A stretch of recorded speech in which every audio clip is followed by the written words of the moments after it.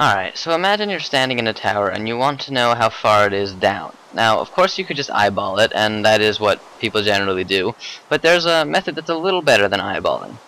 So, if you notice the little white plus in the middle of the screen, that's where you're looking, and that has a distinct size. So what you can do is line that plus up with a block on the ground, and see how big the plus is compared to the block. In this case, if you look at my Y is 89 and the bottom is 64, so I'm exactly 25 blocks up, and my plus is pretty much exactly the size of the block on the ground.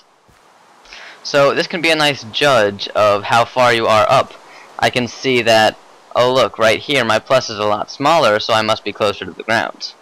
Now, this isn't going to always work. It's not going to be 25 for everybody. Based on your resolution and GUI, I guess it's going to be different.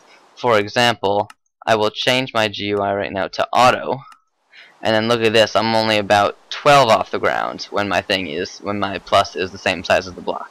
So it's going to be different for you. It's going to be a little different for everybody, I assume. But you can just find your own, test it on a server, and then be able to judge distances a little better. So let's just try it out here. Let me just find one of these random trees over here. How about this one? Alright, so if I want to judge the distance to, say, that leaf right there. I can't really tell which one's a block. That is one downside of this method. Right here, it looks like I'm about 2/3 the size of a block. So I would expect maybe 17, 18 high. So I'm at 96.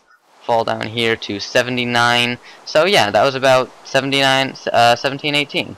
So it's a pretty nice method. It can get you a little more accurate than just eyeballing it, but it's not gonna get you too accurate of an answer.